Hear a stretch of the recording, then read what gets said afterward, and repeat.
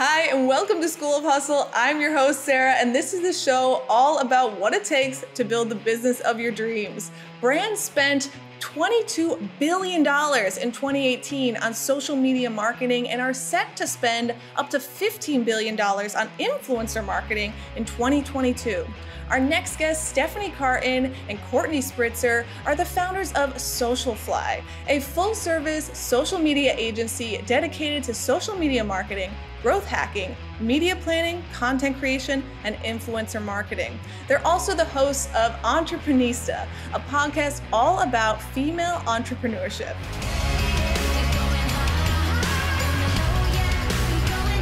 Welcome to the show, Stephanie and Courtney. Thank you so much for having us. We're so excited to be here and share our story with you. Yes, I'm so interested in your story because you guys have a lot going on between the two businesses that you're running. Could you talk about why you decided to start Socialfly? Yeah, so we decided to start Socialfly because social media really was a passion of both of ours. So I'll take you back to the early days of Facebook. I was actually one of the first users of Facebook when it first launched. I was a sophomore at Cornell, and I remember getting access to this platform. And back then it was called thefacebook.com. And as a college student, we thought we were so cool back then because we got access to this new platform. And I remember thinking back then, wow, this is really going to change everything that I'm learning about in school right now in terms of sales and marketing and how to reach people. But I wasn't quite sure how back then. And then when I graduated from college, I really just always stayed on the forefront of everything that was happening with social media. And I was working in sales and marketing in the hospitality industry. And I started, realizing that businesses really needed to be using social media to grow their business. And this is back in 2009, 2010, before social media really was what it is today. You were really an early adapter of this. Oh, yes. And I just always knew it was going to be the way of the future. So friends of mine who were starting businesses, they were reaching out to me asking for sales and marketing advice. I told them, start using social media now. This is going to be the way of the future. And what they say to you at the time, were they like, what? How is that going to be the future? Yeah, I mean, it was tough. Like in the early days when Courtney and I first partnered together and we were selling our services, we really had to convince brands and businesses why they needed to invest in social media. Back then, I remember they would say things to us like, oh, our intern can just do this. Or, my daughter's home for the summer. She can help us with this. And as you see now more than ever, social media really is your direct communication to your customer. And you do need professionals who know how to execute these campaigns properly. But we were definitely super early, and Courtney can share, how we met and partnered together. Yeah, I'd love to hear about that. Yeah, so we actually met, maybe it was fate, but we met coincidentally in Miami, which I am now living in Miami. So I feel like I've come full circle with Stephanie. And we happened to meet while we were both on vacation in Miami, and we quickly bonded over our shared passion of social media.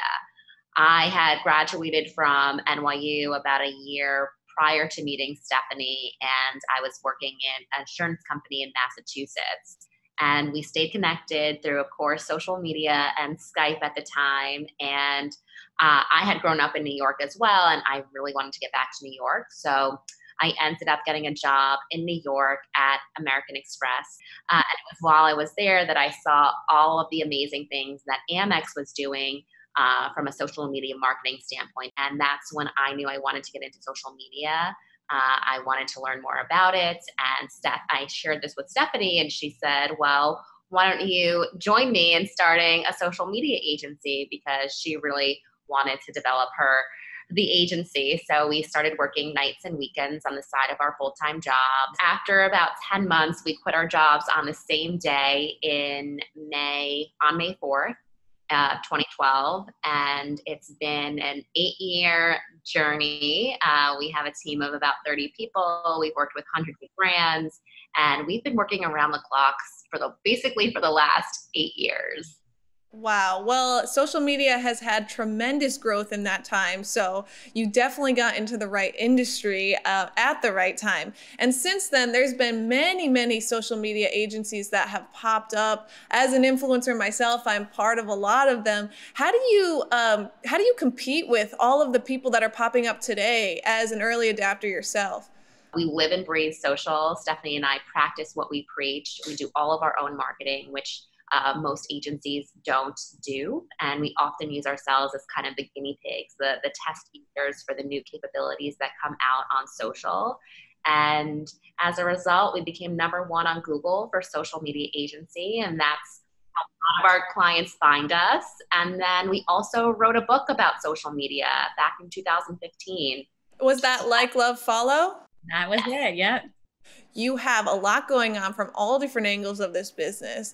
So I'd love to hear about what you did to get started on this. Today, you have so many different sides of it, from content creation to influencer marketing to media planning and social media marketing. What was the first thing you did when you decided, yeah, let's go through with this idea?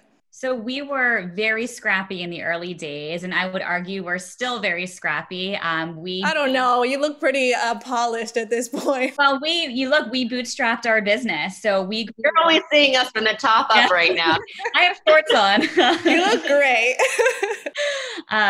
So we bootstrapped our business. So after Courtney and I handed in our 2 weeks notice, that was on a Friday. We went out and celebrated that weekend that we left the corporate world. And that Monday, we got to work and started pounding the pavement and working on our business. So that Monday, the first thing we did was we put up an ad back then on Craigslist looking for a couple interns to help us for the summer.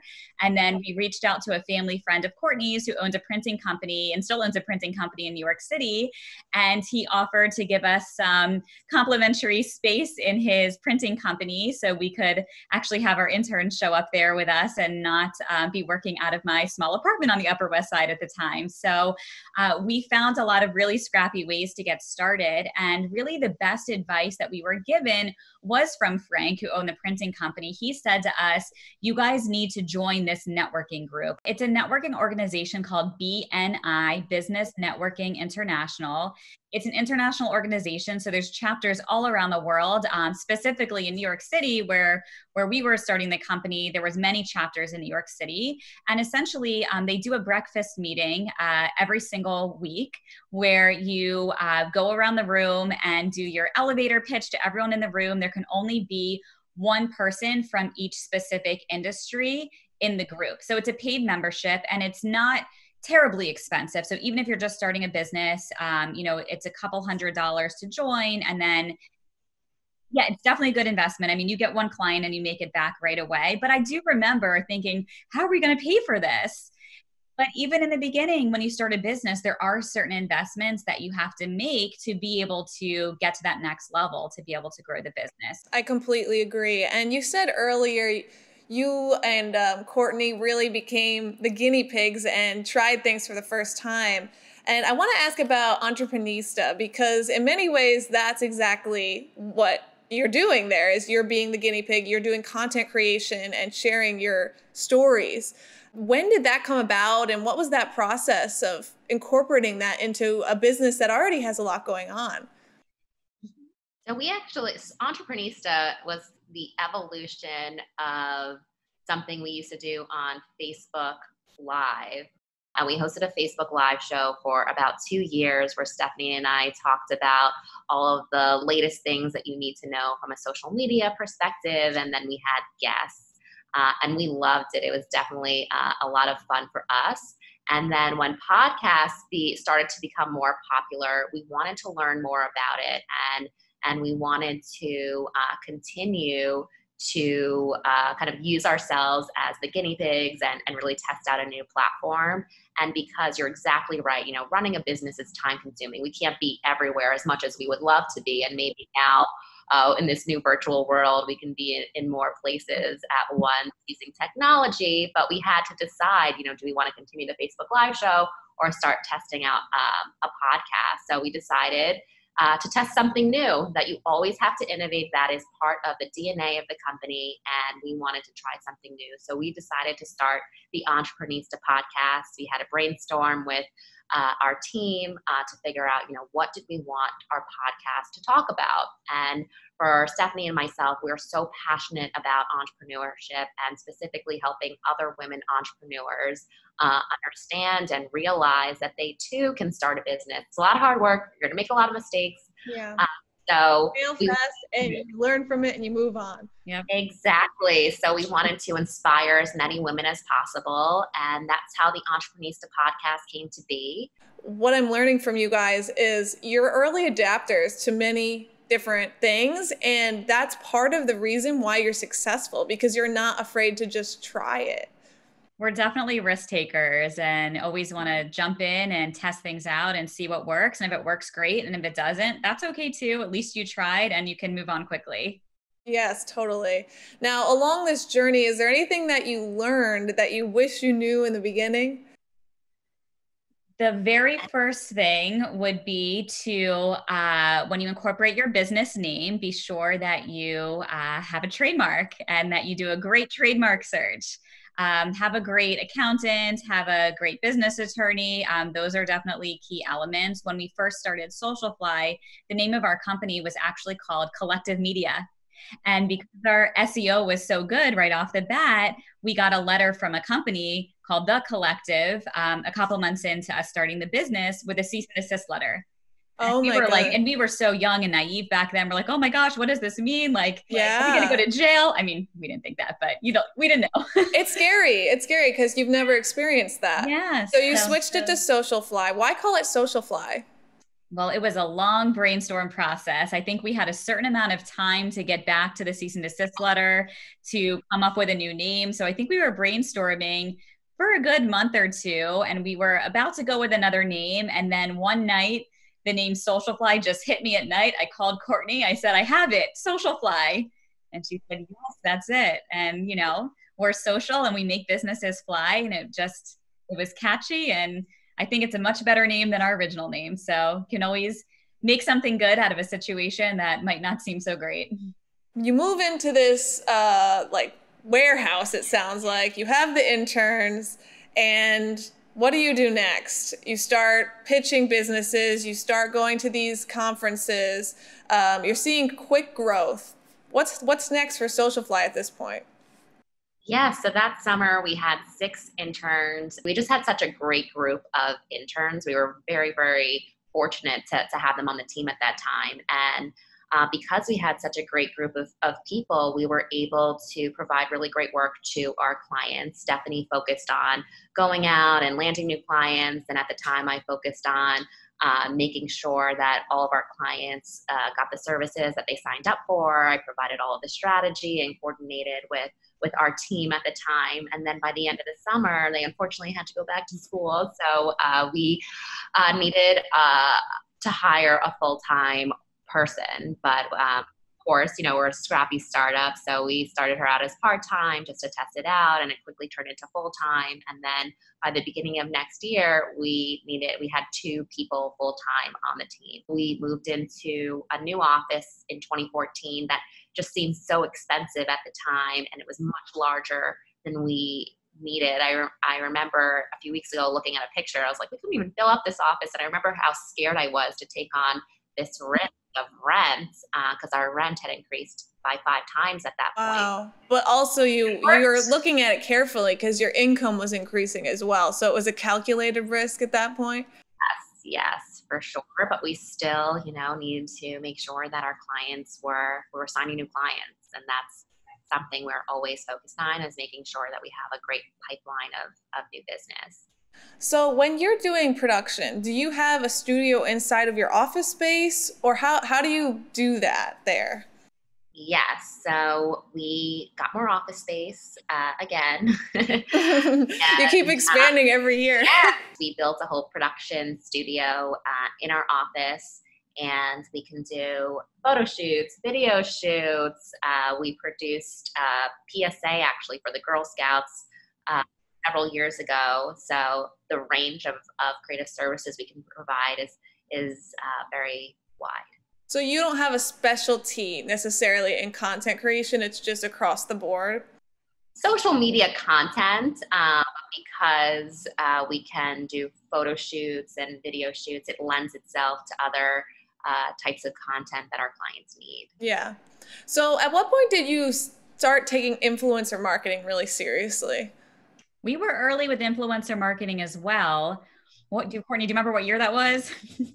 I want to say it was also 2015. I think 2015 was like a very transformative year for us. That was also the year that we published the book. So it was around that time, maybe end of 2014, but 2015, I think.